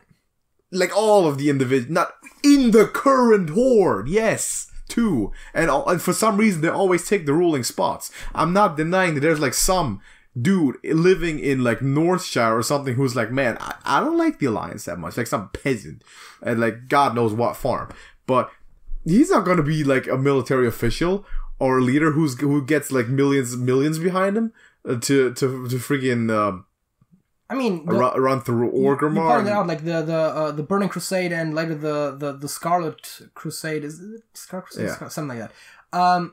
Is basically just prosecution, racially based prosecution against undead and like murdering, systematic genocide. Are they alliance? They're basically Nazis. Are they alliance? I thought they were like mercs, like outlaws. I think the Scarlet Crusade was later disavowed, but is still made up primarily of alliance. Because I'm pretty sure that something like the Silver Hand Knights or something would not be doing that stuff. Well, I mean, even to orcs. The Scarlet Crusade, or its vernacular, just sect that evolved from the Knights of the Silver Hand, dedicated to the eradication of the undead from Lordaeron. Yeah. They were later disavowed from the Alliance, but they're still made up primarily of Alliance. Are the undead not inherently bad and evil? They're not inherently bad or evil, no. Are they not? No. Are you sure about that? Yes. Alright. Because I would have just said, I vow myself to the eradication of mosquitoes from Africa. Technically, those are also not inherently bad. It just happens that when they interact with humans, it generally doesn't go well for humans. Yeah. But no, the undead aren't inherently bad. Yes, I agree that a lot of the undead characters that we know are bad. You had a good example there for the guy who... Matthias Blackcollar. Bad dude. But inherently, the Forsaken, or the undead in general, the intelligent undead at the very least. Mindless undead, different story. Yeah. They're very animalistic and hungry for human flesh, but they are all like humans and elves that just happen to have been dead once, and their moral compass still remains the same as back when they were alive, with the added complication that people don't like them very much. So that's the undead, but they're horde somehow. Well, yeah, because the Alliance didn't want them. How did they come to be actually? Through the Lich King. Right. The Lich King turned people undead. The Lich King being like the central like force of evil. And then some of the undead were basically freed from the control of the Lich King, I think almost through chance, basically. And they then formed their own faction of intelligent undead that would later, that are generally referred to as the Forsaken. And guess who became the leader of that group and later of the Horde? Sylvanas Windrunner. So would it not have been better to eradicate those to avoid this situation? Hey, wouldn't it have been good to eradicate the entirety of Austria because Adolf Hitler would have been born eventually? He might have been born somewhere else. Who knows? That's not how that works. Unless his parents fled elsewhere and... I'm not sure if I can pick up the history that fast. Well, there is... In their history, there is alliance with a... split violently from the Scourge, but the third blah, Sylvanas worked to ensure... I'm pretty sure I can't find this fast enough. There's Thanos Blightcaller in the second picture. That's him. He's bad. He's not a good guy. He's bad. So let me... I'm going to... Actually, because we didn't talk about... Sylvanas worked to ensure that the damned, such as herself, would have a home free from the threats by the living. As a means to further her own goals and protect her budding nation, Sylvanas sent emissaries to various factions in search of allies. The kind-hearted Tauren of Thunderbluff proved to be the most promising contact. And then so on and so forth, they ended up joining the Horde because the Alliance didn't want them. Oh, the Horde? The Tauren? No, the undead. Oh, the undead. The Tauren at that time were already part of the Horde. So for some reason, though, the undead just happened to stumble into the one tribe of the Horde that's like acceptable humanitarians. It literally says Sylvanas contacted all sorts of factions, and those were the ones that were receptive. The Tauren, yeah. Yeah. That's to be expected, though, right? Like, because the orcs wouldn't be, for example. Like, trolls seem to just be doing their... Knowing that no human agency would ever give them shelter or aid against the Scourge, now their hated enemy, they turned to the Horde. What do you mean aid against the Scourge? Like, they mainly fought the Scourge. Humans did. Well, yeah, but because undead were generally... Because the problem is, humans in particular, when they saw someone being undead, they thought of the Scourge right away, and didn't really distinguish between the ones Scourge with free brought will. about by whom? By the Lich King. Who is who? At the time, Arthas, he has a last name. I'm blanking on that one right now. God Sure has a last name, right? I think so. But he was already Death Knight before that, right? Yes. Which doesn't necessarily speak for him, because so was Norzul. Arthas Menethil. You don't hear that much. You don't hear that Yeah, you much, don't hear that. But that's crazy. You really don't hear that much. So, how about the current Horde? The current Horde, yes. Yeah. Are you pro current Horde? I'm definitely not pro their political leadership, no. Are you pro current Horde? Well, I guess in this case, no. Are you pro previous Horde? Yes. Which previous Horde? Garrosh Horde. Not necessarily, no. So, Vol'jin, Thrall, yes. Vol'jin didn't even enact anything. Like, he wasn't even... No. We didn't even get to see... Like, it's like saying I was pro James Garfield presidency. I don't know. But the thing is, right? Yes, Vol'jin didn't do much when he was the leader of the Horde, because he pretty much died immediately. Yeah.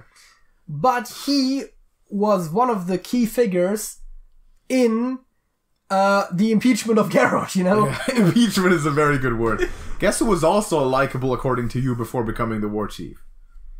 I'm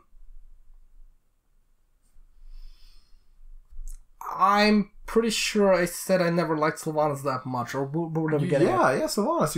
You said like a couple minutes ago. I said she didn't... You just read out a paragraph of how many good things she did for the Forsaken. It was like, oh man, what a humanitarian. I mean... Yeah, I mean, also before that, she was one of the ranger. Wasn't Garrosh just a humble warrior before he became? Wasn't he like, oh man, I'm not even good enough? Like, didn't he talk to Thrall? Be like, oh, I'm not even good enough to rule the Horde yet. I got to be so much better, to be like a glorious leader and stuff. Yes, I think that happened. Yeah, before he became the war chief. So how do you know that Vol'jin would have been like the GOAT? Like he would have been like a really good guy and made peace with the Alliance and stuff. Well, I mean, I think Garrosh was never very politically active before he became the war chief. Sylvanas always had her flaws. Vol'jin never seemed to be that bad of a guy in general. Like, I mean, he was always anti-Garrosh, of course. He was always anti-Garrosh. I think he was also one of the ones who was very much always rooting for diplomatic connections with the Alliance. Mm-hmm. As a matter of fact, him and Bane, of course, at the time of Garrosh, were probably the biggest proponents thereof. So yeah, you know what's also what I noticed, by the way, as a side thing.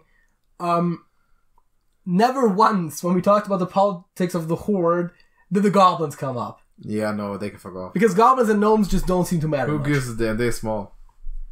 Like who gives a crap about goblins? Like what goblin's gonna be like? Is a goblin gonna be the next war chief? What orc is gonna respect a goblin as war chief? Seriously. Well, I mean that's the whole point of why Garrosh became the war chief, by the way. Yeah. Because Thrall at the time said the Horde isn't ready yet to accept a non-orc as war chief. Exactly.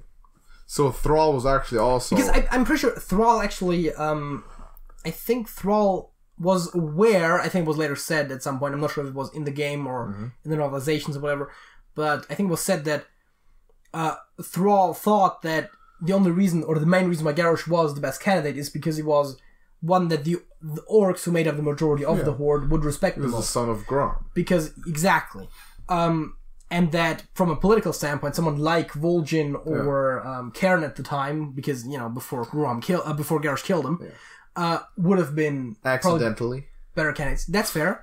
The blame for that one falls on the druid, who was it for, by the way, who enchanted his weapon. Yeah. I don't know. Was it Hamul Runetotem? Was it her? It wasn't Magatha, maybe? I forget. Oh, it might have been Magatha, yeah. I forget. But yes, someone like that. Yeah. Wait, Magatha is... I'm not sure. Runetotem. That sounds reasonable. Yeah, that might be. Blah blah blah. Powerful shaman, kind of leader. Is the leader of the village? It's fine. You can remove. Oh yeah. That was her. That was her. Fair enough. I was thinking of someone else. I was just thinking of Tauren names that came to mind that seemed important. Fair enough. So, but saying that the Horde, or the majority of the Horde, isn't willing to accept someone like not Garrosh, but someone like Vol'jin, just makes the argument that the majority of the Horde are bloodthirsty orc barbarians. Not interested in peace. The argument there was not based on political view, but on racial bias, because the majority of the Horde was orcs, and they would not accept an outsider as leader, which, granted, isn't the most positive thing, but even Nazi Germany did it. Like, Hitler was literally Austrian. Even they were like, nah, man, we're not gonna vote for this Austrian kid. It's not going to happen. Go back to painting. Nope. No politics. Not even they. That... Nope. Should I make that argument? That's a very skewed way of looking at things, because A, not even close to the majority of the German population at the time were necessarily strong believers in the Nazi ideals. It kind of just followed that a lot of them out of necessity and there's or another fear. Argument to why the Horde is worse than the Nazis.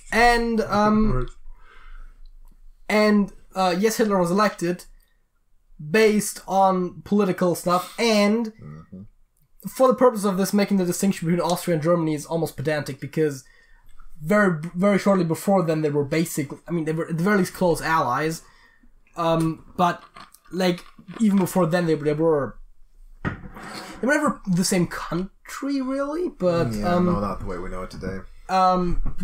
Germany as an entity hadn't really existed.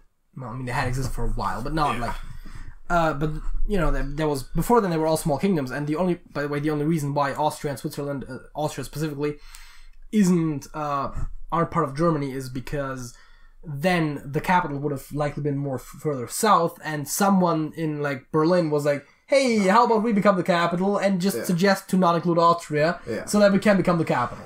Exactly. There's a whole... I learned that history class at one point. Interesting story. That is correct, yes. So yeah, Horde bad. Prove me wrong. I mean, what are they doing currently? They're just, kidnapping the king's son, killing the king, betraying the king on a mission that they had agreed to collaborate on. That Horde, you can't tell me that is showing any interest in making peace with the Alliance. This behavior. You can't tell me. Garrosh, Sylvanas, I think they're all the same. I think Sylvanas is on her way to just being just like Garrosh.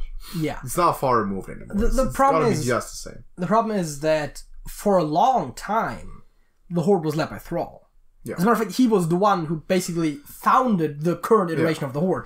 Yes, the Orcish Horde as an entity with including all Orcish tribes and a couple of ogres existed before, but Thrall was really the one who founded the current iteration of the Horde. Just like saying that the Alliance of Lordaeron existed before the current alliance. As a matter of fact, those were the factions in the First War. But, and under Thrall, the Horde was not that bad. But they existed. Why they existed. Why was he not good enough to make peace with the Alliance and join them? Why did he, if he was so great, why did he still have to be a Horde? If he was such a good war chief or such a good leader, he should have made the Horde obsolete by being such a good guy. I think that's a dumb argument. So he wasn't... No, it means he wasn't that good now, was he? That's like saying, any given, like, say, president of the US wasn't very good since there's not just one world nation anymore. That's like... Well, that's talking about conquering. I'm talking about joining or making peace with. Like, the optimal... But you can have your own...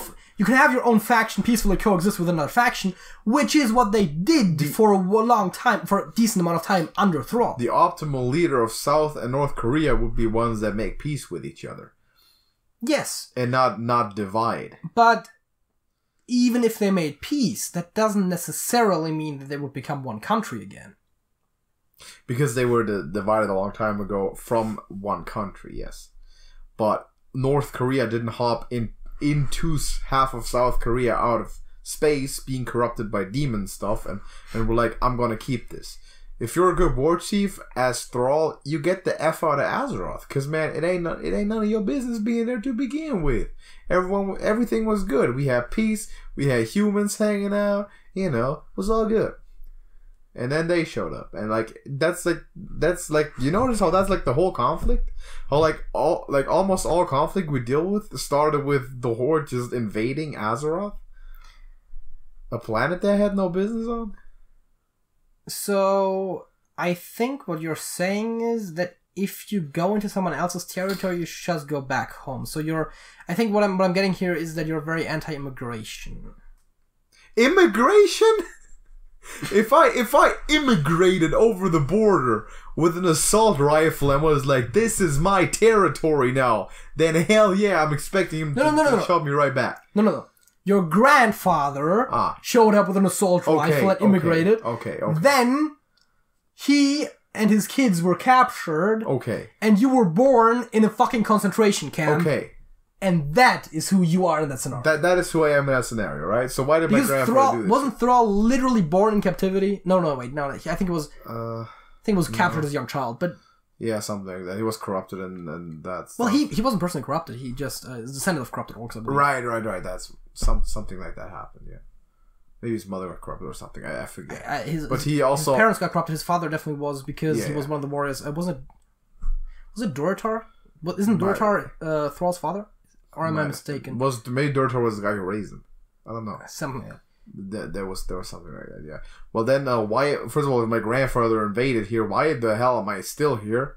Because you were in a freaking concentration camp by the humans. So the Alliance right now is forcing the Horde to stay on Azeroth. Not anymore. Okay. So why didn't I leave? Because their planet was fucking ripped apart and all sorts of shit. Like, have you been to Have you been to Outland? No, JJ, it's officially yours. I have not been to Outland. Exactly. There's still folks hanging around on Outland these days. Yeah. Yeah. And but if they went to Outland now, then there would still be outsiders coming in. Okay, so then the least the Horde could do would be to make peace with the Alliance and follow goddamn Alliance rules. Also, most of the races in the Horde are native to Azeroth. As a matter of fact, just as many Horde races are native to Azeroth as there are Alliance races, because both have exactly one big faction of outsiders, which is the Draenei and the Orcs. The Orcs. And the Orcs are the leadership ones. If I came to your house, which I am right now, I don't impose my house rules of behavior on you. I follow your house rules.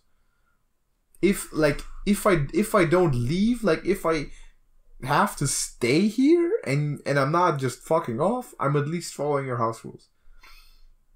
I'm not gonna be standoff here. I'm not gonna divide this room in two and then launch attacks on you and stuff and assassinate your king. I don't do that. For some reason, the moment you said divide this room in two, I was just thinking of Berlin. I don't know why. Basically, right? Like, I don't do that. So how can you declare yourself a supporter of the Horde and look at what the Horde is currently doing? How can you not look at this and say, you know what, this is not right? I've never said that everything the Horde does is okay. I've also never said that everything the Alliance does is okay. It's just, as I said, both of those factions are compromised of good and evil. There's a centrist again. And I just happen to like the good that is in the Horde. You know, I hate centrists, like, even more than right-wingers. You know that, right? Like, because that's the stupidity of saying you can make a compromise with it. It's sort of like the same with Horde and Alliance, really. Like, the Horde is like, let's do horrible genocide. And then the Alliance is like, let's not do that. And then JJ is like, nah, man, y'all are both being radical. We need to find a compromise between you. Like, that's sort of what's going on here. That's why I don't like centrists. I don't like centrists, man. That's why. Do you see where I'm coming from? Like, do you see that? Do you get it? I never understood the whole dislike for centrism because it seems like a reasonable position. No. But like in IRL politics or in this one? I mean, in general. The IRL politics stuff we're gonna debate that in off the air because I'm not gonna do that. The problem is that IRL politics is fucked beyond belief in any dimension, really. Yeah, we're not gonna talk about that on the air. But yeah, how is so if there's hypothetically, right? And I know that neither side is perfect, but say there's an absolute good and absolute bad, right? And are you really gonna sit there and be like, we gotta find a compromise between those two? No. Alright, so Baron is not perfect. But you are saying that the Alliance is absolute good. No. Hypothetically, that was in the hypothetical. I'm not saying that either one's fully good, fully bad. I'm saying the Alliance is approaching absolute good, not there, approaching, tending towards it, way closer to it than the Horde. And the Horde, the same thing for absolute bad. Like, say if we had a spectrum from say, negative 100 to 100. And 100 is absolute good, negative 100 is absolute bad. The Horde is like negative 90, and the Alliance is like 80 or something. Like positive 80. Or 75 or whatever. First of all, I would argue that the Alliance would be closer to absolute good than the Horde would be to absolute evil for sure. You think so? Second of all. I don't know. I would argue that on that scale, the Horde would be around a 0. A 0? Maybe like a slight positive number, but... and the Alliance would probably, the problem is it's hard to judge the Alliance because you have to take kind of the world into context, because in a real world scenario they wouldn't be much better because, the whole like monarchy stuff and everything like that, but it works for them, so I would put them at like a 70 or something. Good guy monarchy, like the king happens to be a good... That doesn't justify the system! I get it, but that's a domestic policy. Like, yes. We don't run into, like, as the Alliance, we don't just run into places and take hostages and kill and slaughter families and dispense the freaking plague as the Horde does. I mean, again, I've mentioned Culture Ross earlier. They did a lot of that stuff. Didn't the Alliance one also drop the nuke? Well, the like mana bomb or whatever it was, like, was there something like that happened as well? I don't know exactly what you mean. I mean, there was a whole conflict in, I think it was Warcraft 2 or 3, which was about Culture Ross being a sub-faction of the humans doing a lot of bad shit, because having sort of split from the Alliance. Though Culturus is, I think, independent. are they now? I'm pretty sure they are, because in Battle for Azeroth, it takes place in Kul Tiras, with both factions fighting for stuff. And I think the Kul Tiran humans just didn't want to hang out with bloodthirsty, cannibal, primitive, freaking insane trolls. But that's neither here nor there. If they are committing atrocities not under the Alliance banner, it's not mine to defend in this case. I've seen plenty of Horde Zeppelins drop the plague and drop bombs and invade Pandaria and stuff. I haven't seen it much for the Alliance. When I see the Alliance, I usually see troops marching on Icecrown trying to like dispense justice and stuff. I see troops trying to defeat some kind of collective evil, and then I see the Horde show up and stab them in the back. That's what I've seen so far. That's usually how it goes. I think what this boils down to is the fact that if a group, and this once again of course is caused by the meta, but that's normal of course, is that the Alliance associated bad guys disassociate themselves first before they commit the bad acts, while the Horde associated ones don't. As they should. Because we don't want, if you're going to do that, you're not going to be part of the Alliance. That's just very simple. The thing is, it seems that the Horde just takes more time to figure their shit out whenever that happens, because at the end of the day, the Horde did turn against Garrosh. Oh, yeah. They did turn against the whole dispensing the plague thing. At least when they did, still in the process. At least when they did it the first time. But, you know, like, at the end of the day, the Horde usually turns against the bad guys within their own faction. But how come these guys always rise to power? Like, how does that happen? Isn't that an indication of a broken system? At all? Like, isn't that kind of, you know? Yes, that is fair enough. Seems to be some systematic flaw. Like, how much betrayal is going on? Like, this is true, by the way, in World of Warcraft. Whenever you get a Horde cutscene, it's like people are fighting against each other, people are assassinating each other, betraying each other. Sylvanas and Garrosh talking, then these guys. It's always tension, and you can tell there's inter sort of conflict. Whenever there's an Alliance cutscene, it's everyone standing around the table planning stuff. Like, we should do this and this, high-honored Mr. Vellum dude. Yes, Lady Proudmoore sort of thing. That is how the Alliance cutscenes. Well, I'm pretty sure there was a lot of conflict between, at the very least, the Worgen and the rest of the Alliance for a while. Yeah, in the beginning, because they had the Worgen curse. So there is definitely built-in conflict. There was also, I think there was stuff where, like, the Worgen didn't contribute troops to conflicts that were helped by the Alliance. King Greymane always shows up. Like, these days. Also, need I remind you that the Worgen have other stuff, like the Worgen, which are, by the way, also humans, have some other stuff to deal with their entire city being destroyed and invaded by Yesu. My point was that you said that there is very little internal conflict, and I said there might be less, but there definitely exists as well. I'm gonna say it like this, right? The Alliance has an internal structure of the Patriots, and the Horde like the Browns. and then that's actually a perfect analogy, because then that missing structure leads to the Horde outwardly knocking people over the head with their helmets. That's actually perfect. That's actually perfect. The Browns are the Horde, and the Patriots are the Alliance. Except that I don't really root for the Patriots, but like that's perfect. Actually, that's like exactly how it works. That's basically the closing analogy, I think. As for who will be the next war chief, I got no idea. I hope it's going to be someone like I hope Is someone Sourfang still alive? Huh? Sourfang, the guy with the huge metal jaw. Not sure. I hope it's going to be someone that you think could make it happen. Either because there's two good outcomes there. Basically, like say it was someone like Bane or someone you like. So either he's actually gonna be cool and make peace and not be horde anymore, or they're gonna die because that's like the two things that happen. Or he's also gonna turn bad like Sylvanas and Garrosh did and become an asshole again, which should at least teach you a lesson. See, the two war chiefs I liked were Thrall and Vol'jin. Yeah. One of them left to do shaman things, and the other one was killed. Didn't he go back to Outland or something? to do shaman things. Yeah. Yeah. Why couldn't he took the horde with him? Oh god, I don't know. I think actually the reason he went wasn't that to like with the earthen ring to like restabilize Outland or something. Yeah, something. Which would then in turn maybe make it more habitable so they could actually move back. I don't know. I wouldn't mind a Tauren actually. I wouldn't mind a Tauren because like we haven't seen much Earth Murder stuff anyway. That's usually like the elemental lord we haven't seen much. Yep. And exactly. And like that's what Bane talks about too. Like he obviously they very clearly turned against Garrosh and Bane is also sort of the leading character in Battle for Azeroth who's turning against Sylvanas now. I'm actually kind of disappointed, by the way, speaking of like leadership changes, that Anduin just by default became the leader of the Alliance. Well, he's the son of the king.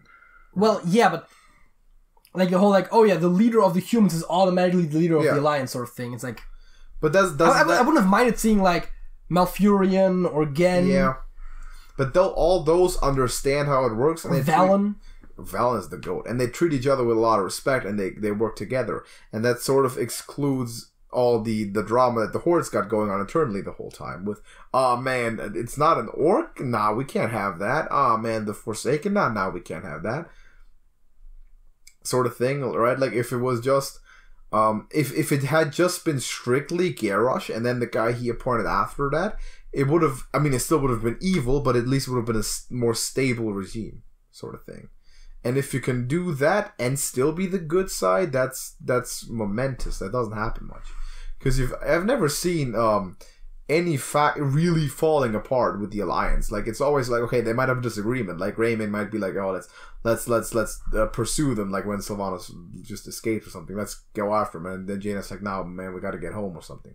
But like major disagreements hasn't happened that much. The biggest one that I can imagine is when Anduin told Tirana that we can't help but Teldrassil right now because we got stuff to do.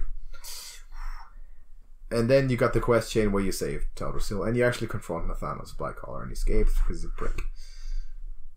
Yeah. That's that. It's also in Battle for Azeroth. But yeah, I wouldn't mind a Tauren. I wouldn't mind one of the guys that you think are good. Yeah. Because either way, it probably should be a good outcome. I think Saurfang would also work if he's still alive. I'm not sure if he is. But he's kind of a lot like Gen in a lot of aspects. Where he's like the grizzled veteran sort of guy. Gen is great. I like Gen. He might be my favorite. Well, more like old school Gen, not like. What, like old school Gen? Well, I mean, Gen became a lot more like chill over time, I feel. Yeah, a bit. But Gen is cool though. He might be like my favorite faction leader aside from, or together with maybe Valen, because Valen is generally just the best. Like Valen got it. He's powerful, man. I would say that my favorite faction leader was Vol'jin, but you know that who the leads the Darkspear trolls anyways these days? I don't know. Also, by the way, speaking of like you mentioned like bad trolls and stuff like that. Notice how out of all the troll factions, the one that is arguably most palatable is the one that joined the Horde, right? I think other troll factions joined them at some point as well, but like the Darkspear trolls are like the Horde trolls, right? And those are like the most. Like then you have like the Zendalari and stuff who aren't. I think there's another troll tribe at some point who joined because they have like allied races and stuff now in Warcraft. But Amani? I mean, yeah, Amani and Zendalari I think they are like basically the bigger categories, but I think then it still splits after that. The trolls, by the way, are Jamaican. Like they are just Jamaican. No, they're Jamaican. No, they're not Jamaican. They are for real. Like all their stuff, the way they speak, everything they have. I mean, that's not coincidental. They're Jamaican. They're completely Jamaican. I like it. I have an Amani Warbear mount in World of Warcraft now. I had to play Zulaman Dungeon to get it, but I finally got it. It's great. Can't fly though. It's unfortunate. Why would it be able to fly? Hearthstone can fly. It's a horse. Fair enough. Yeah, it's also, there's magic and stuff. Like I'm sure someone can make a bear fly. I mean, at that point, why don't it just make you fly, right? Yeah, certain classes can do it, like Druid and Demon Hunter to a degree. They can glide. Dude, Demon Hunter I think is my favorite class, at least from like a flavor standpoint. I'm leveling a Demon Hunter right now because I want to get one to 120 because they're like one of the fastest. So I'm going to use that to farm gold and dungeons. I can't talk about gameplay barely at all because I haven't played WoW much. I'm not a huge fan. You don't have access to Demon Hunter until you hit that level. But like from a flavor and lore standpoint, like the Demon Hunters are pretty cool. Probably because I like Illidan. which, you know, we talked about, we both like Illidan. Illidan shows up in that starting zone. Obviously. He's the GOAT. I find it interesting how they basically were like, we can't just make them all Night Elves. I guess he's allied with Kalthus, just give it to Blood Elves as well. And then they just had Blood Elf Demon Hunters introduced as well. Demon Hunters are cool. That's true. I'm playing a bit more. It's a bit different, obviously, like kind of tough to handle, but I'm getting there. It's fun. I also want to do Death Knight at some point, but that's like very different because that's close. It seems like sort of like a mixture between Mage and Warrior, which is so counterintuitive. I mean, design-wise, definitely. I'm not sure how they handle. I don't know. Tough. I haven't played much with the Death Knight, but I will at some point. But I think we're done, man. I think this is enough. We can go back to this stuff if we want to. There seems to be a lot of talking potential. Before we are out of here, we have a song of the week. We do. We have a song of the week. So, JJ.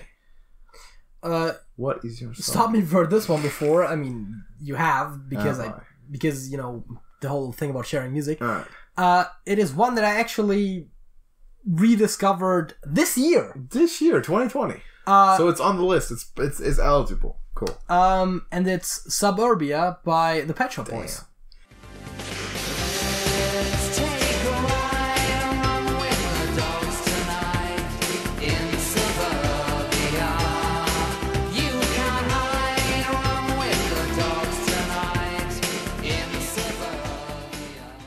That's my favorite song by that band. It might be for me as well. Yeah. I don't know. West End Girls is pretty good. Doesn't compete. Good, but doesn't. Not even close. There's a couple other ones, but yeah, Suburbia is pretty good. Yeah, it's the best. I recently heard it, I think, on the radio or something, and I was like, this song exists. Yeah, it's actually fun fact, right? It's I'm not sure if you experienced this phenomena, but you put in the music share, and like I just saw it in there, and I didn't even have to listen. I knew exactly what it was. I know exactly how it went, and knew the exact song. That happens to me sometimes. I didn't have it on my playlist, and only seeing it again reminded me of the fact that I didn't have it. Okay. Because when you usually you subconsciously think like this is easily good enough to be in the playlist, I should have it. No, for me usually it is.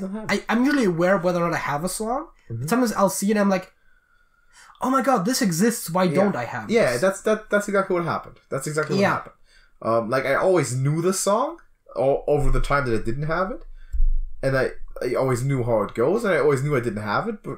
Although this happens less for me lately because I do sometimes listen to music on YouTube, and you'll see all the recommended stuff, and because it's, you know, and usually that's how I rediscovered a lot of those kind of songs. That's true. And so that doesn't happen as much anymore because the ones that do show up a lot in the recommended, I already got. Yeah, fair enough. Okay, so I also wanted to use a song that I discovered in 2020. I kind of threw one away in the beginning of even before the podcast when I mentioned it to you. You kind of threw Suburbia away from me now. And other than that, I don't want to go back to rap either because there's a bunch of those too. So it's kind of thinner. So actually, I have to improvise now, because it wasn't originally going to be Maxwell Silver Hammer by the Beatles, and then I brought it up to you before the doesn't have to disqualify it. But... And then I was thinking I might just use Suburbia, but now you went on ahead. I mean, to be fair, I'm kind of predictable. Often, if I share a song with you. It's gonna be like my song of the week next week or something. So I'm gonna be predictable also. I'm just gonna go with Learn to Fly by the Foo Fighters.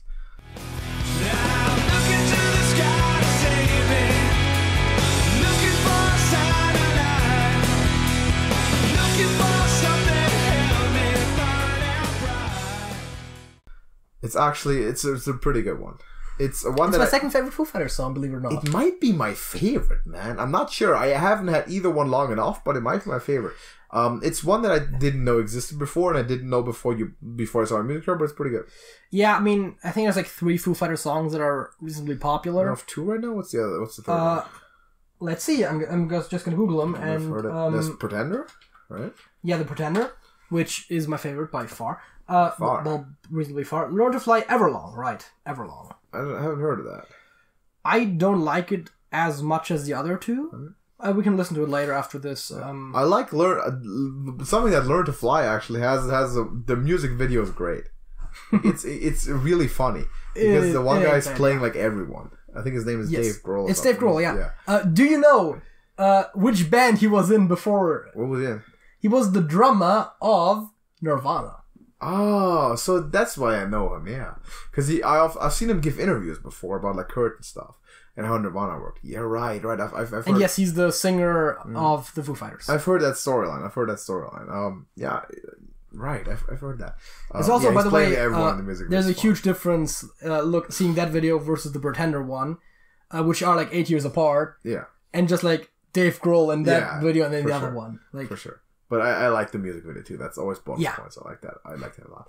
I was considering like some Al Yankovic stuff to pull out right now, but I thought like we have this one, so I'm gonna go with that. But I'm not gonna guarantee that I'm never gonna bring up Weird Al. If I don't funny guy anything else, he is funny. Recently saw he has a parody of Michael Jackson's Bad, which is called Fat. Oh, I knew that he had his parody of Beat It, which is called Eat It. Yeah, but very closely linked. It's great. I was about to say apparently there's that. Yeah, good dude. Maybe he just always thinks of food when he hears Michael Jackson songs. I don't know. Perhaps. I'm not even sure what that insinuates, but it probably insinuates something. I'm not sure. But anyway, thank you for watching this video. Drop a like on it if you did enjoy it. By the way, if we can and it's possible and doable, we'll have the snippets of both our songs playing which you would have already heard when we mentioned them. Sure. We'll try it. If it doesn't work, you'll have to cut over it and just, But hopefully we can do that. We had some of in the top 25 that we were unable to put. Most of them we did put. Yeah, I used the YouTube cutting thing to cut them out, so it's not that smooth, but it works for the most part. A couple of them do work. Most of them work, but if we ever have one with like the songs of the week that we can play, then we can't play it. The Downeaster Alexa, right? Yeah. Was the only one that I cut out that wasn't blocked internationally. Okay. Because it was blocked in virtually every country. Besides, the only one that I noticed that it wasn't blocked in is the US. That would have been a big thing, actually. Granted, large chunk of our audience, but still only like a third of everyone everyone or something. That's weird. Like, it was... I read through the list, right? It's blocked like 140 some countries. And then there's still a couple countries that don't even have YouTube, Why did you block such a wonderful song? It is available in the US, except the Virgin Islands. Because those are a separate territory. Yes, that is those correct. Are separately in the... Is it available on Guam? I'm not sure. Puerto Rico? I don't remember the exact details. Easter Island? I don't think it was on Easter Islands, but like I read through the entire list because it doesn't give you a list of countries that are available. It gives you a list of countries that aren't available. Even though that's sometimes dumb. And then you can actually in the new YouTube Studio, which by the way I'm kind of getting around to now, they have a list of like basically like the top countries of people that watch your videos, and then like available, not available kind of list next to them. I think it's the top 3. Yeah. And it just showed that like US was available, which I noticed. But yeah, we'll try to, for Songs of the Week, have a snippet. Yes. We'll put them in. If they are blocked upon uploading, JJ will have to cut them out. Then you'll know.